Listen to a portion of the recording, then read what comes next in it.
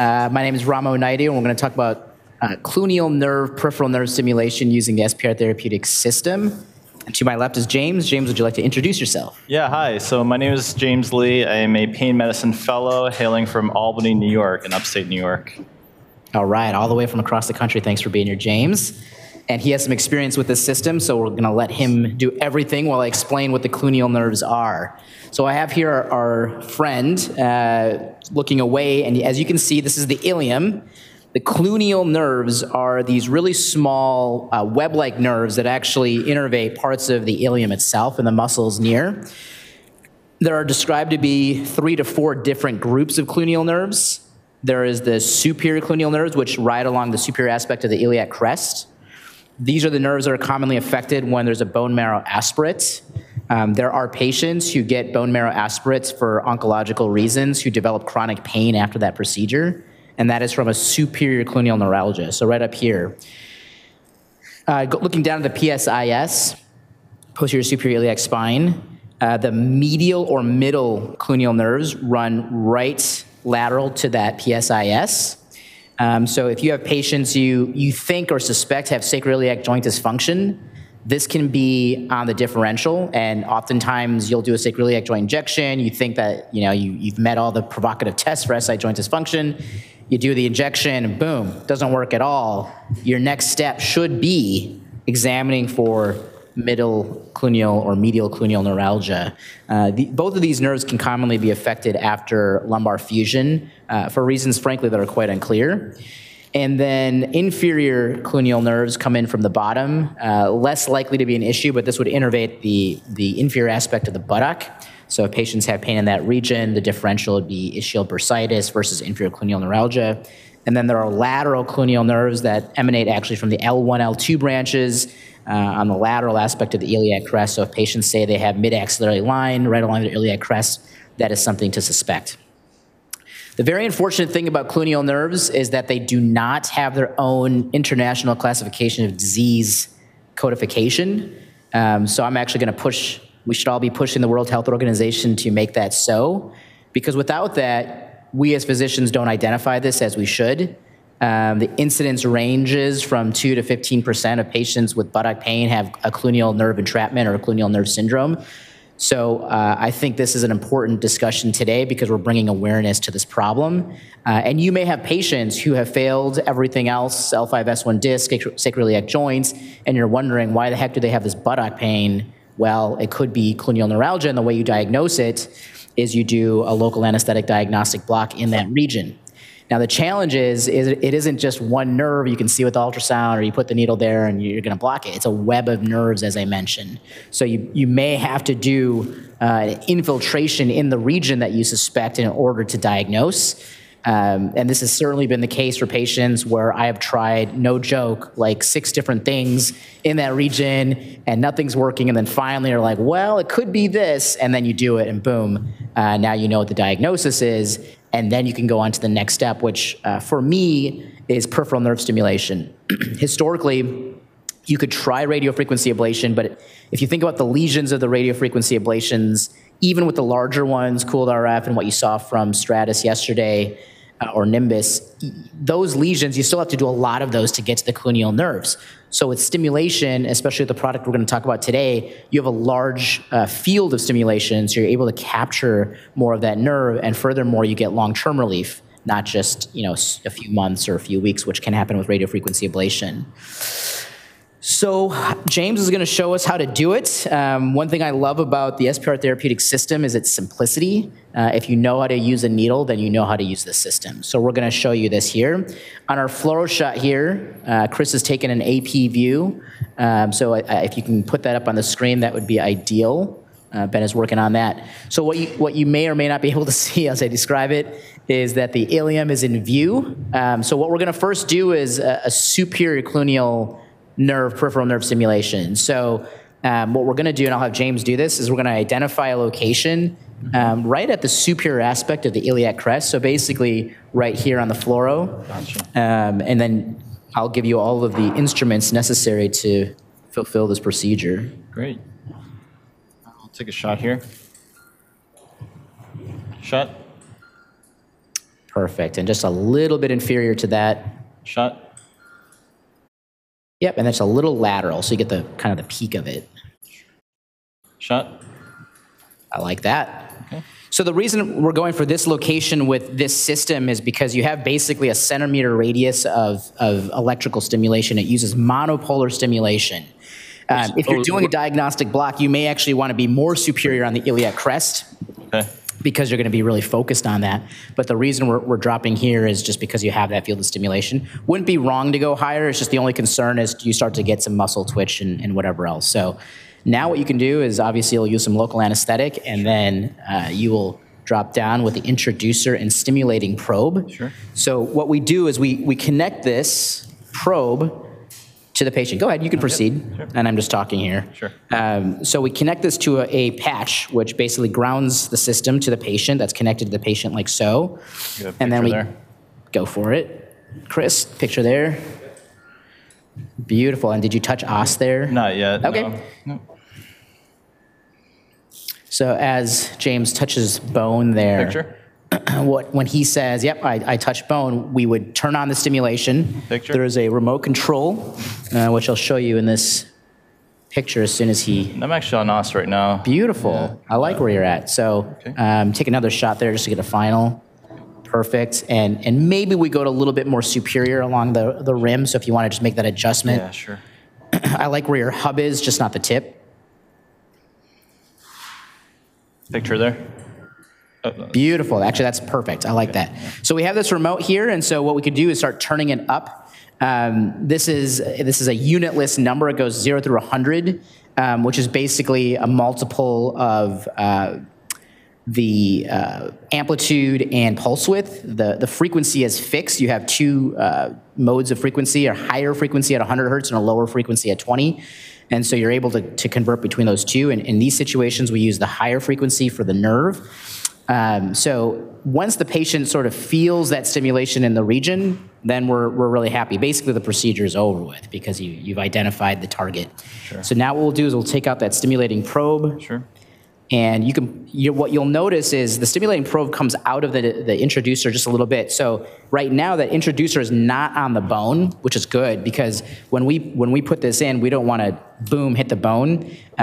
You may shear to some degree the lead if it's too close, but you don't have to worry about that too much because the tip of the needle, I don't know how well we can see this on the camera, is a little bit extended beyond the tine. So if you notice, inside this needle is the lead. There's a little tine that sticks out. That's what keeps it anchored in the location that we put it in. Sure. So now James is going to put that in. And no need to like bang it off the os, but it's okay to touch it. Yep. So he's going to put that in, and it's going to lock into the introducer, and then we'll again with our MagSafe connector here, we'll connect that back up, and then make sure that we have the same stimulation, just checking to make sure that we have that same sort of response from the patient, that we're getting a twitch. Yes, do you feel that? Yes, I feel that in my area of my upper buttock. Great. Does that correspond to where your pain is? Perfect. And now what we'll do is we'll actually cut the lead, and then we're going to pop off the connector box. Beautiful. So this is the tricky, Sure. This is probably the hardest part of the procedure. So it requires some dexterity to pop off the connector box from the lead. No pressure, James, just the world is watching, that's all. All right, here we go. Wow, that was impressive. Very impressive. He's done that before. Right. So now what we'll do is we'll hold pressure on the tip of the lead. Sure. Yep. And then you'll just pull the introducer out. So just hold firm pressure downwards. Yep. And then what will happen is the lead will remain in place. Beautiful. All right, that's it. You can let that go. And then you'll connect that to the lead. Yeah. You'll slide that over. Perfect. And we don't generally do procedures through drapes, but in this situation, we're taking the liberty to do so, assuming good sterile technique, of course.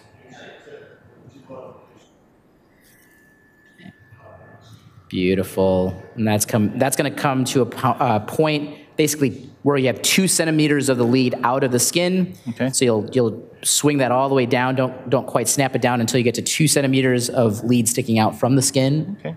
Yep, and then once you get to 2 centimeters, snap it. And then you can cut off the excess lead on the back. Sure. Beautiful.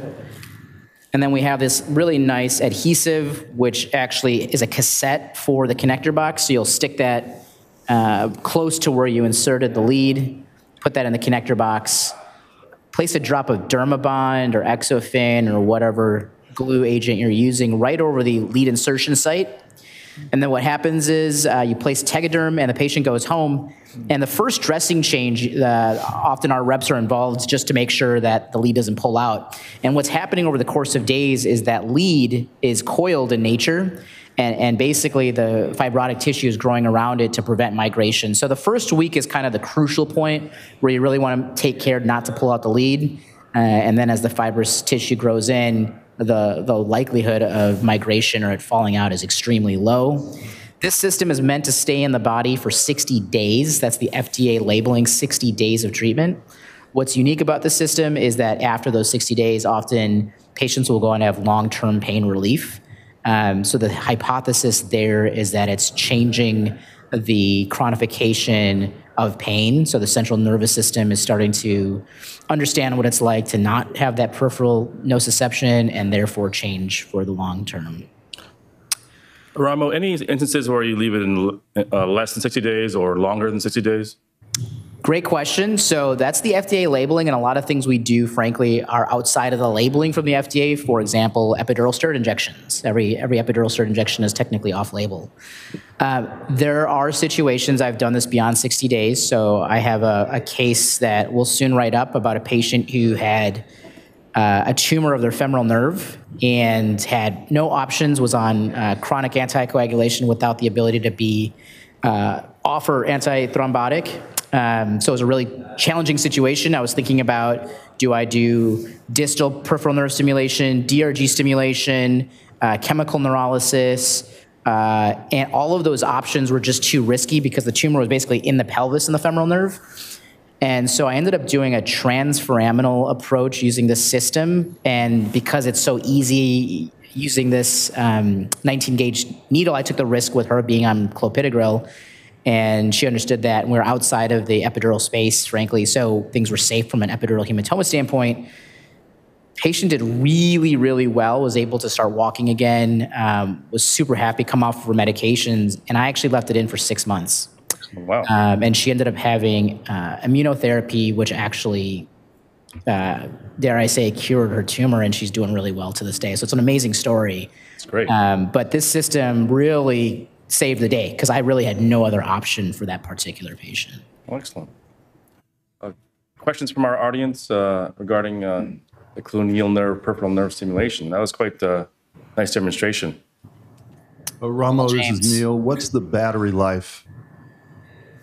Yeah, so this patch is where the energy comes from, the Extensa kit right here. And so patients will have the ability to recharge one while using the other. So it buttons on. So basically, as long as you're recharging this appropriately, you get that back on.